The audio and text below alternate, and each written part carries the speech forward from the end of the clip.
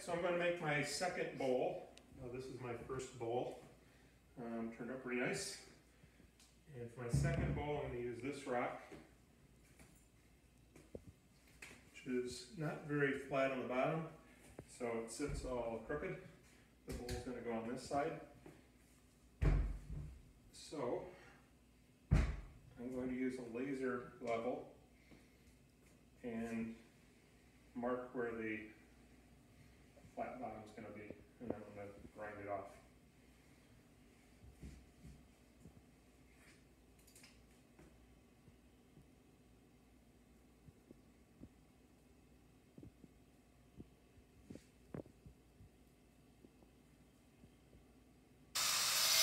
I started on the back by using a dry angle grinder. This is a 10,000 RPM grinder, and I just cut cross hatches in the back, and then eventually I'll chisel them out. You'll see here in a minute. I did end up going a little bit too deep here, so there were a couple grooves that were deeper than the others, so when I had to grind off the back in the next step, it took a lot longer than I had anticipated.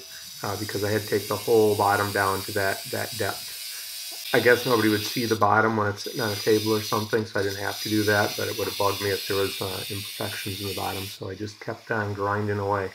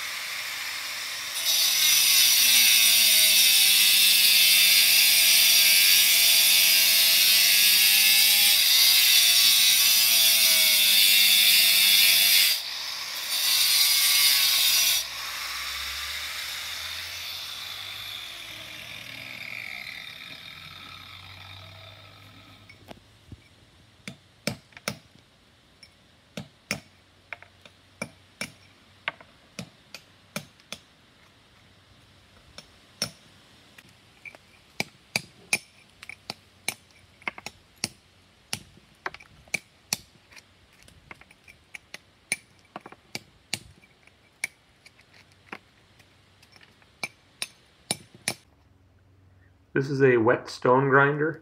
It rotates at between 2,000 and 4,000 RPMs. I had it about in the middle of that range. And with the polishing pads I use later, you can't use the 10,000 RPM machine. Plus this puts water to it. There's still a mist, so I like to still wear a respirator. But I spent a long time on this stage, probably close to an hour, just getting the back flat because of those deep grooves. It wasn't, I thought it was going to be difficult to keep it flat across the whole thing, but with my line there, I worked down to the line, and I checked it once in a while with that board, but it really was easier than I thought it was going to be. I thought it was going to be a lot tougher. I made some minor corrections along the way, but nothing major. So it went smoothly, although it took a long time.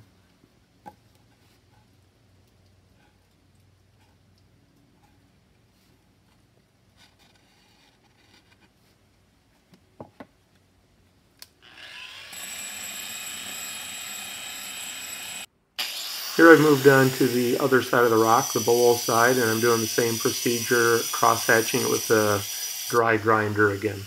This part is pretty quick, doesn't take very long to do. The stage after this takes a lot longer.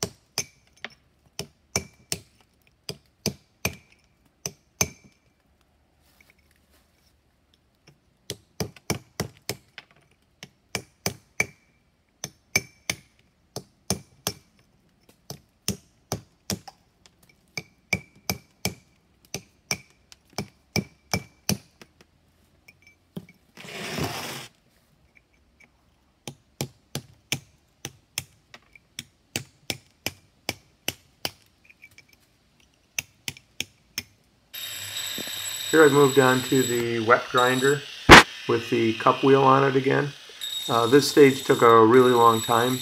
You got to really work at getting into those tight corners with the grinder, and it's not, I don't know if there's a better tool for this, but it's a little bit hard to get in there. When I get done with this, it's still pretty rough, and then I move on to 30 grit with a soft backer, and that starts to smooth things out.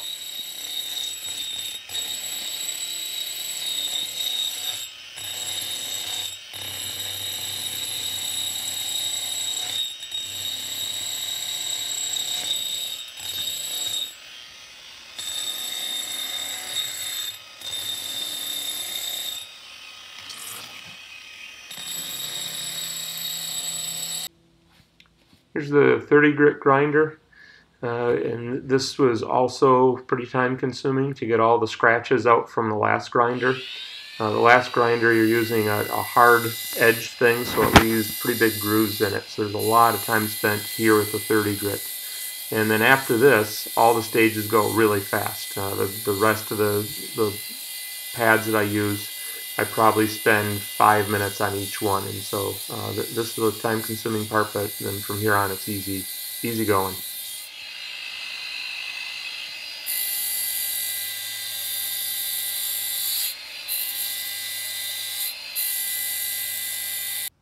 So this is after the 30 grit's done.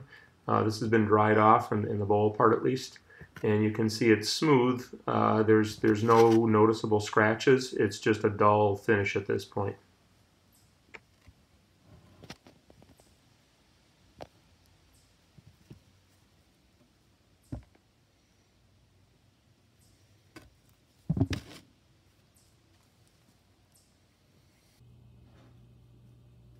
Now it's all finished. I end up using, let's see, 30 grit, 50 grit, 100 grit, 200 grit, 400, 800, 1500, and I finished up with 3000. So you can see the 30 is pretty well worn out, but I have more. Turned out nice.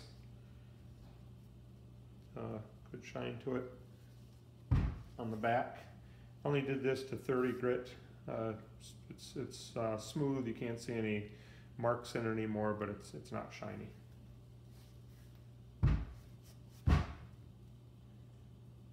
Did make a little mistake right there when I was chiseling. I knocked off a little piece I didn't mean to knock off. I kind of wish it was a little bit deeper, but it's hard to get a pad this big into there and get all the curves very well when it's deep. Especially with this hard grinding wheel. It's just really hard to work it in there and get it very deep at all. So I might get smaller pads in the future. These are 4-inch, I think they make a 3-inch pad. Maybe I could get in there a little bit better with that, I'm not sure. Something I might try in the future though. Turned out nice, very happy.